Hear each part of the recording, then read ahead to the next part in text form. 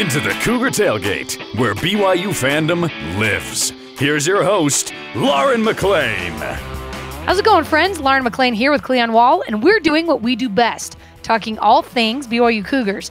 Here's what we got coming up on the show today.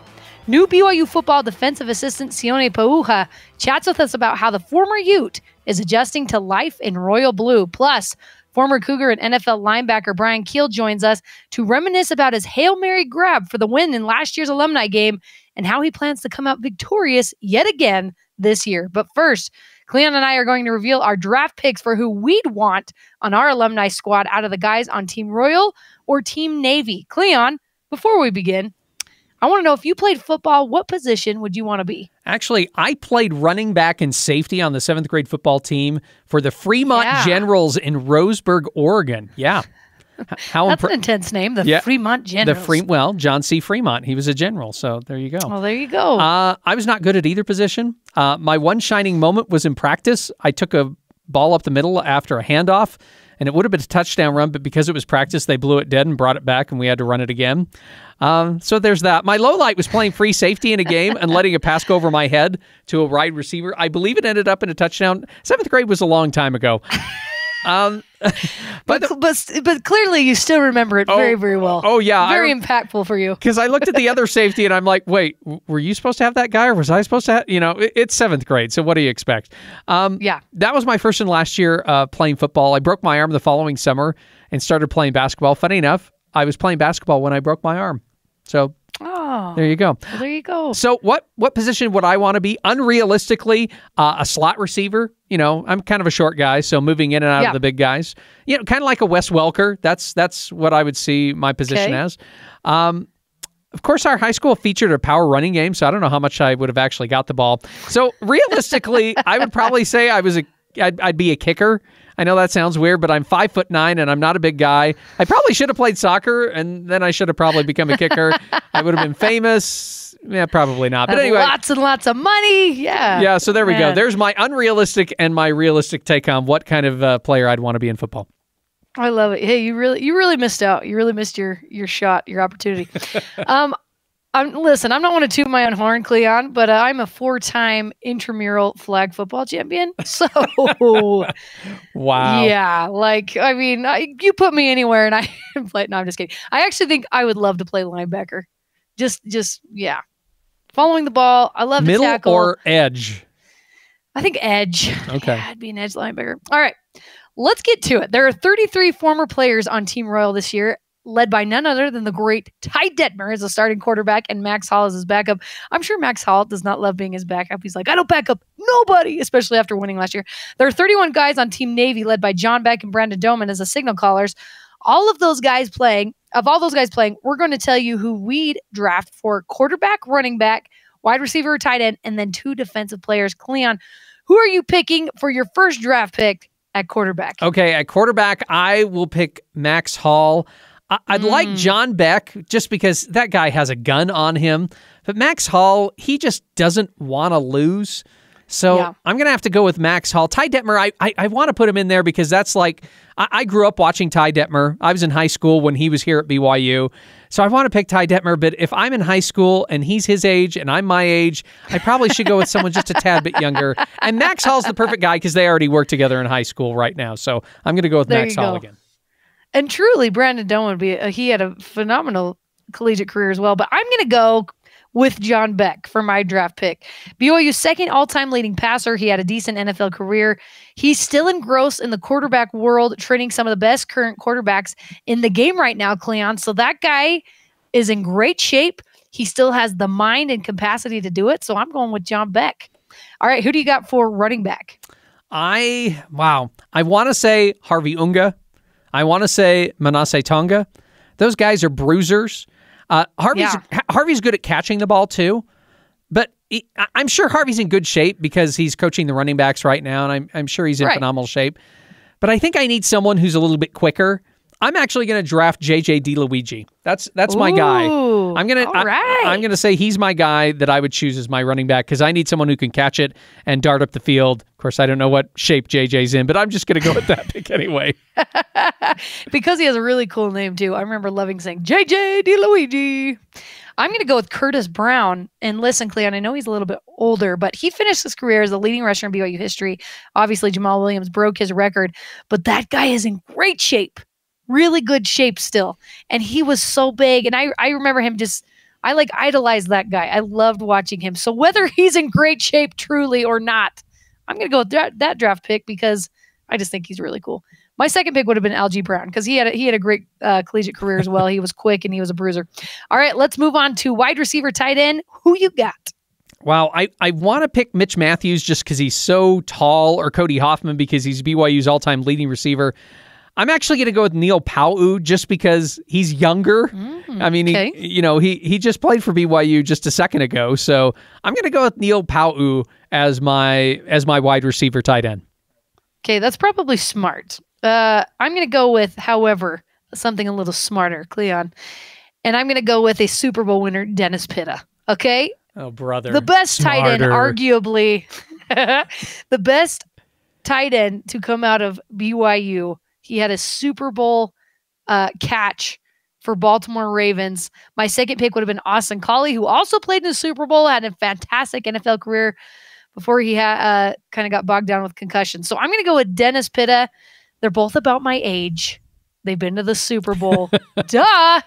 I'm still super young, Cleon, so yes. I'm going to go with those guys who I'm sure are in great shape still. Dennis Pitta does have some hip problems, so let's hope that's not bogging him down. Okay, now let's go with our two defensive players. Who you got for number one? I am going to go with, oh man, this was a tough one for me. I'm going to say Aaron Francisco. He's a pretty athletic guy. He can cover a lot of ground. Well, at least he did when he was a player here. He's a big-time hitter, but I think he can still cover a lot of ground. He played defensive back, linebacker. He was kind of like one of those hybrid guys. The other guy I'm going to pick is Keenan Ellis. Yes, he's playing in this game. I'm going to pick him because he just got done playing football not long ago, so I think he'll be able to cover a lot of ground too, and hopefully he'll be able to prove me right that he's a guy that needs to be picked. You're going with the young bucks. Yep. You're going with in better physical shape than mental shape. I'm going the mental route. Number one for me on the defensive side is Brandon Ogletree. They used to call him the Hammer. And they mentioned how he was still very intense in last year's alumni game. And he served his mission with me. In Chile Concepcion Sur, he was the assistant to the president. What's it called? Yeah, it is the assistant to the president. Really good guy, but also very, very intense, and I know he's still got that in him. So I'm going to go with Brandon Ogletree. Number two, I'm going to go with Bronson Kafusi. He's still fairly young. The dude is still a beast. He just recently stopped training to be in the NFL. He got the height to cause some disruption to those old guys. So Bronson Kafusi was a no-brainer pick for me. All right, Cleon, let's move on. Our first guest today isn't a BYU alum. In fact, he hails from the team up north where he was first team All-Mountain West, finishing his collegiate career as a BCS buster in the Fiesta Bowl, followed by 8 seasons in the NFL. After coaching at Navy and at the University of Utah, Sione Pouha, don't worry, he taught me how to pronounce his name. He accepted a job on Kalani's staff as the new defensive tackles coach. The media talked to him plenty not long after he was hired, but I wanted to chat with him about how things are going now that he's coaching again. How's it been going? Yeah, I love it, man. I love being here. Obviously, coming here, being part of this, great staff, Kalani, and just really wanted to be an addition to what has already been built here and continue to take the program where it needs to go. But it's been awesome, man. We're in spring ball, kind of do what I kind of naturally know how to do, if that makes sense. And it's good to come in and I think just the experiences that I've had have made me a better version for what I am today, if that makes sense. So it's good to come in and say, hey, I can do this better. I can teach this better. I can change the verbiage on this better, provide more clarity for my players. And that part has been really exciting when you can reinvent yourself and innovate yourself as a teacher, because what you teach and really depends on how your players will play, right? Will they be able to respond? Will they be able to take it in? So the ability to come in here and be able to continue just innovate and push the envelope on becoming a better teacher, being a better coach, and then trying to see that if that affects your players in a positive way, it's been real exciting. Okay, so how has it been different then for you? You said, I've improved. I've learned a lot of things in the past. You've been at Utah. You've been at Navy. Yeah. It's been a different experience for you there. So how are things different this time around in terms of teaching your linemen? This is what I want you to do. Yeah, I think like the fundamentals and principles always stay the same, especially when you play technique. It really is just your ability to deliver and to choose and to become more effective when it comes to like practices and setting up those individual drills, right? And so we always know, and here's an example, we always know you don't cross over your feet, right? Now, are you creating the drills to support them and to help them succeed? So it's that part, right? The principles will always stay the same. The framework, when it comes to, everybody has 24 periods, right? Everybody has spring balls, right? But it's what you do inside that structure that really determines the difference that you'll be able to make when you come out of those phases. How do you think your relationship to your players has changed over time? Yeah, I mean, that's what relationships take. They take time and experiences, right? And so that's my number one deal, being somewhat of a leader, is to be able to connect with them, right? Not only on a football level, but on a personal level. And, it's definitely improved. Not only does relationships improve with time, right, but the experiences that are within those times. So making sure you're eating with them, make sure you're laughing with them, make sure you understand who they are, make sure on your drive home, you give one of them a call and just ask how they're doing, how their family's doing. And so, a lot of different elements of components of connecting with people is something that's super important. It does take time to do it, but if you have time and you don't have those experiences, it's just time wasted. And so it's within the allotted time that you have those experiences with your players. Do you think any of your players get a little nervous when they see your caller ID come up? It's like, oh man, it's coach. I would hope not, right? I would hope not. And so and that's on me as a leader and as a coach, that when I call them, it's not always for correction, right? It's for encouragement. And so you never want a player to look at, get discouraged when they see you. You want them to kind of draw to you. And so you got to make sure that as a leader, I got to make sure that as a coach, that I'm that coach that they draw to, because I'm an encourager, right? I'm an energizer to them in whatever shape or form. Not just, hey, I did something wrong, coach is going to correct me, but hey, I see coach and he encourages me, right? He gives me courage to get better. He gives me support to be able to improve in what I do. So we have to be consciously aware of that influence that we have, and know that they're thinking something on their end, and so we have to make sure that we provide a safe environment, a safe connection between the both of us, that they don't get nervous. How many of these guys, when you were hired, knew who you were, not just the coach, but the player too? I think they knew. I think they knew. I think they looked. They probably looked it up on Google and and do their research and all that stuff. And when I came here, I told them I came here to coach you, right? I didn't come to coach my past. I didn't come to coach who I was as a player. And I think that's important, that you do provide you do appreciate your past and your experience that you have, but the most important job you got is the one that's in front of you. And I think once they understood that, they're like, oh, dude, coach is here for me. He's not here because of he did this or he coached there. He's here for me. And so that's part of the connection and trust that you build in the room. But do you ever bring out, when I was in the NFL? No, I think they're just it just gives credibility, and you can measure that without having to tell it. So when I tell them something, their ears are up, and so you listen. And so, you could tell that they have a sense of trust, and you have a credibility with them. Credibility is not something that you tell people. Credibility is something that people give to you. And so when they give me their attention, when they're in class, when they're in their meetings 10 minutes early, when they're out here 15 minutes early, even when no other group is doing it, right? They're there. As you can tell, like, we're the last ones to run off, right? We just ran like six to eight half gashers, right? And like, they never flinch because they look at you, they have that sense of trust. And, some of that probably comes from, some of the stuff that I've done as a player and some of the stuff that I've done as a coach, but I want it to happen because they know that it'll make them better, right? I know that it makes our room better. I want them to do it because they know, hey, this is part of the deal. This is how we do, this is how we play football. And so, I never really taught or anything like that, but I love and appreciate the attention and the detail and just their willingness. And again, I guess that can contribute to who you've been, but they don't care how much you know until they know how much you care, and I think that's why they do it mostly. Let's talk about your line. You said you just came off and they had to run some extra things. I don't know whether that was because of something good they did, something bad, just teaching, whatever. How's it been? What can you tell us about the defensive tackles right now? Yeah, for us, it's just getting really good at our job, right? And like really, really good, like conference contending type good, right? Now that takes a lot of building, that takes a lot of discipline, it takes a lot of reps.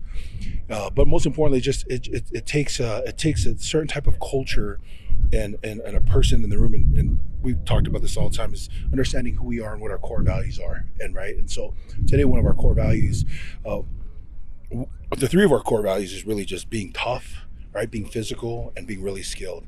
And so when we talk about tough for us is performing over circumstances, right? Whatever the weather is, we're still going to try to perform at a high level. And so today, it's Friday, right?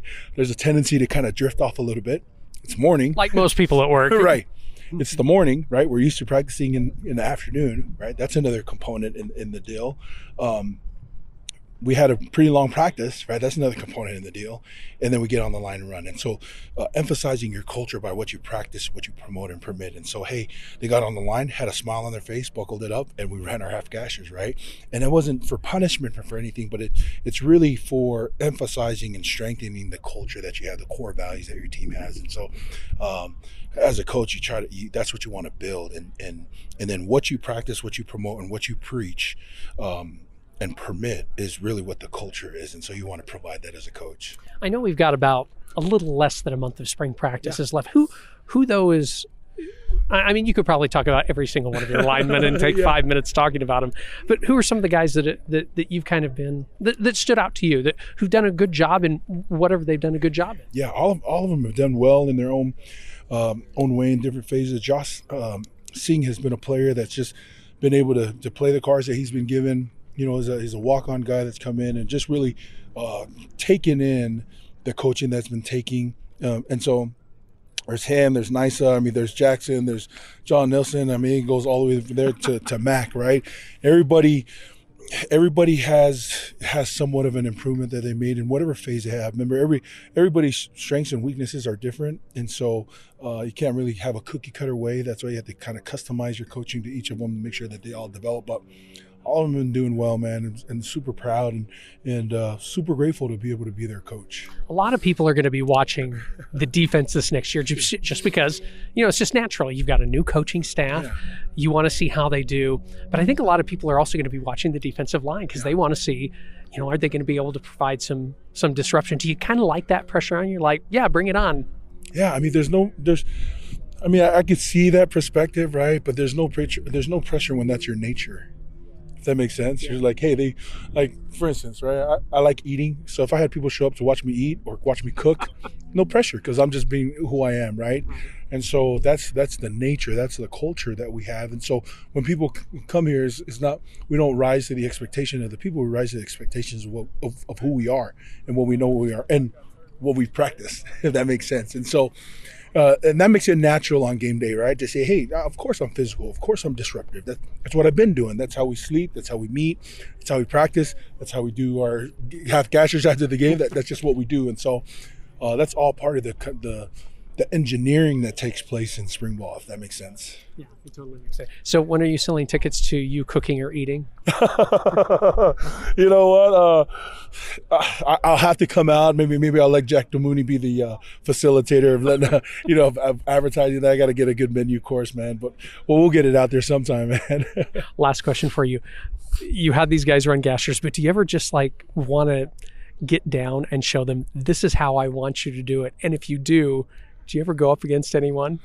I mean, there's a couple times where I've put my hands on them, and this is what I want. You kind of have to get out there and do it. It comes, I'm not going to be able to cross that sideline, right? So you do as much as you can, and you guide them, and you support them, and try to teach them, and yeah, of course you're going to try to mimic a little bit what you want from them, but yeah, at the same time, they gotta learn it, they gotta understand it. Not only they got to know, but they got to feel it, right? And so, I can go out there and show them all that stuff. And that is part of, coaching, is be able to instruct them and teach them that way. But most important thing is that they can do it on their own. But yeah. Thanks again to Sione Pouha. So glad he's on the staff now. When we come back, former Cougar football great Bryan Kehl tells us his picks for his dream alumni team. Don't go anywhere. This is Cougar Tailgate.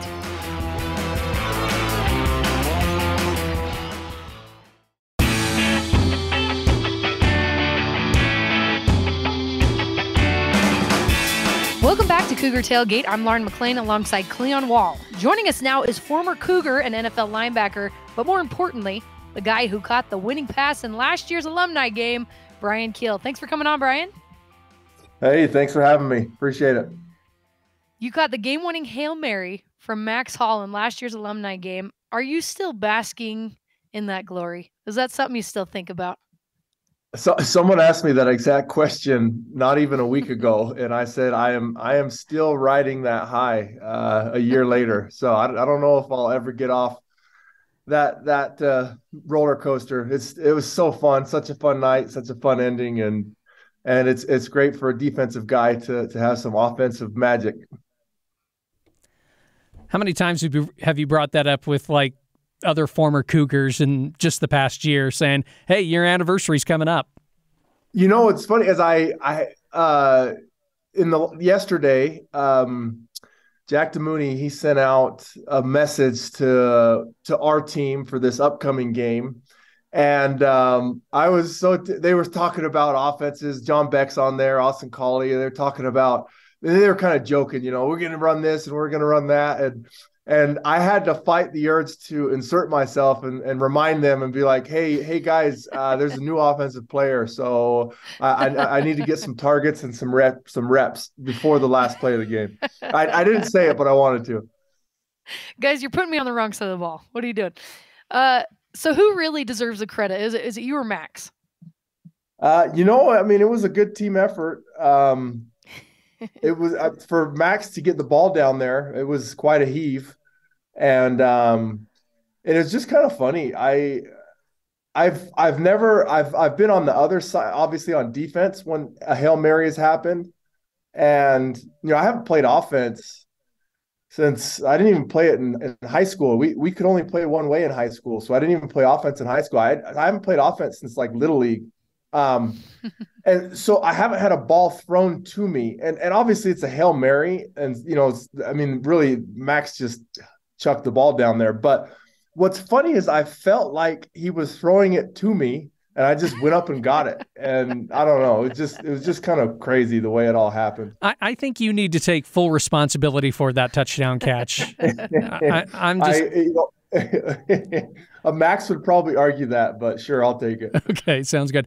Now, I don't believe you and Max are on the same team this year. Is there, is there a rift, or can we make up a rift right now why you two are not on the same team? Or did you just like, what, I need my own team, Max. I can't be associated with you because I caught that ball. Yeah, I don't know how they did the team selection. And, to be honest, last year I was kind of bugged because I wanted to be on Team Royal. I never got to wear Royal when I was at BYU, and I'm jealous of these guys because Royal is just better than Navy. It just is, and looks 100 times better. And I'm jealous. I've always wanted to wear Royal. I wanted to wear Royal last year, so I was kind of mad to be on Navy. And again, I'm on Navy. That being said, we are going to win. I don't know, if Max, who knows, but he likes to win. But I'm going to unfortunately have to disappoint him because Navy is going to win again. I think there's a lot of guys on that field that really want to win, even though it's just the alumni game. For you, is there pressure to have a repeat performance? Or are you thinking like, hey, I got to lay a little bit lower this year because you are a little bit older, 1 year older than you were last year? What do you think going into this game? I am 1 year older, but I am in better shape than I was. Hey. I was in great shape a year ago, but I have really taken my workout regimen completely unrelated to this game, just, for something to do in my life. My diet is the best it's ever been. And my workout is really, it's at a new level. So is there pressure? There's always pressure. To do something like that is going to be pretty tough, but Ty Detmer is on the other team, and if I can pick six him, then in my book, that'll match it. So that's what I'm going for. Okay, so how much stretching do you have to do for something like this? Because even though you're working out, you're not doing specifically what you do in the game when you go work out. At least I assume that. I mean, I have to stretch out just to walk or go for a little hike. How much stretching are you going to be doing before this game? And is there any, like in the back of your mind, are you thinking, I can't pull a hamstring or anything like that? Yeah, that's a real threat. It is different, and you can't simulate. It's really hard to train and simulate the movements, the explosive movements that you do in football. I play a lot of basketball, but it's different because basketball is short bursts, where football, you really open it up and you have those longer strides. It's different. Last year, I knew I would be sore. I was shocked at how sore I was still for a week later. And I'm sure I'll be sore again this year, but I can't wait. I love that feeling. I'm actually looking forward to it. It's so much fun. What I love is there's some old guys, there's some young guys, and then there's some guys like you that are right in the middle. How much of an advantage do you think it is for the guys who are pretty fresh out of college? Well, I look at some of the names on the rosters, and it was the same last year. The Royal team had probably the fastest guy in the game, Hefo, on their team, and I believe he's on that team again. And he's a fast player, and he's just freshly removed from playing. And he was playing definitely at a different speed than most of the guys out there in the game last year. Even my dad watching the game on this broadcast, he noticed that. It's kind of funny, but yeah, there is a mix of age, and I think they have a couple of those young guys like Hefo and Neil that are younger and still closer to their prime. I think the edge still goes to the Navy team, because the Navy team is pretty loaded with some all-time great players. I hope it's a good game. It was great last year. It's more fun if it's close. Why do you think this alumni game is such a big hit? Because I've heard from the former players that they loved it. I've heard from fans that they loved it. Why do you think it was such a big hit, and why do you think it could be a big hit this next season? Yeah, I think it's going to be even more than last year in terms of people coming and people watching, just because it went so well last year.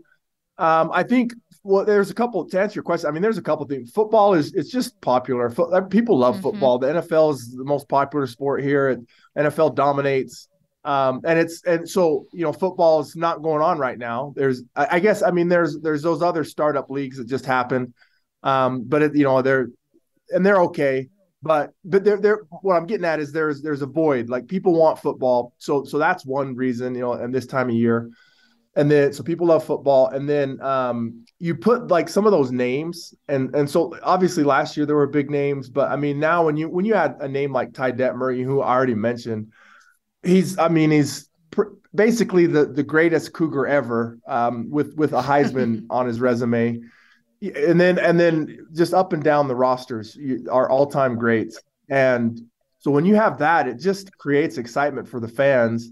And so, it's that's why the fans are interested to see who still got it, so it's kind of like the entertainment factor, but also it's nostalgia.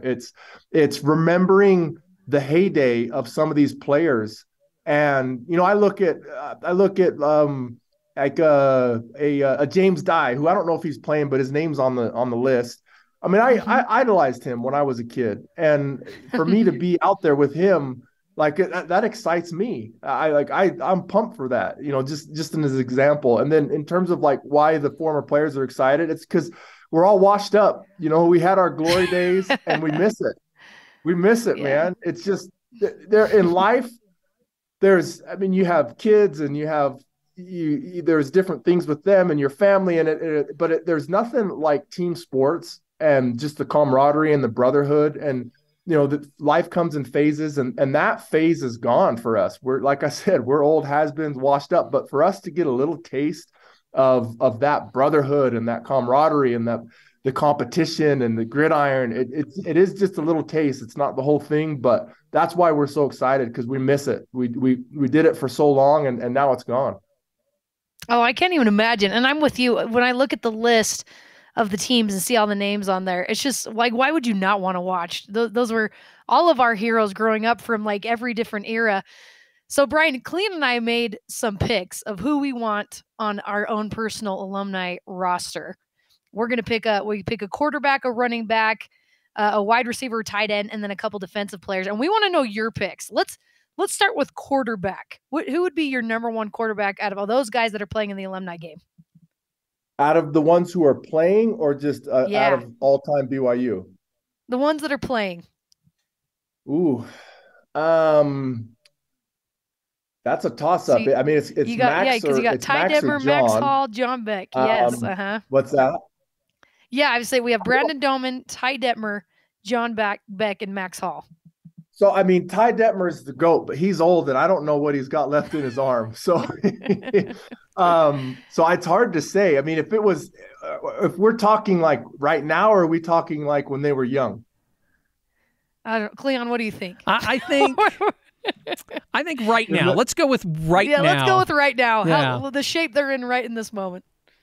Matt, I mean, honestly, it's Max and John they have the edge, and John's on my team, so I'll say John. Ooh, very diplomatic. Okay, Bryan, what about running back?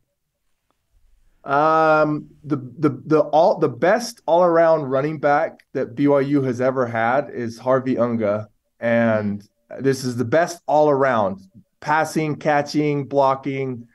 That's Harvey, and he's in the game. I think he's on my team. So Harvey.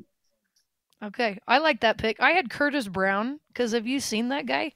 Like, he's behind Jamal Williams, right, in BYU history, but he's still in phenomenal shape. He's fantastic. All right, who would be your pick for wide receiver, tight end? Wide receiver, because we're going right now, I'm going to go with, and who's playing in the game, it is not on my team, but Hefo, because he's the closest to his prime.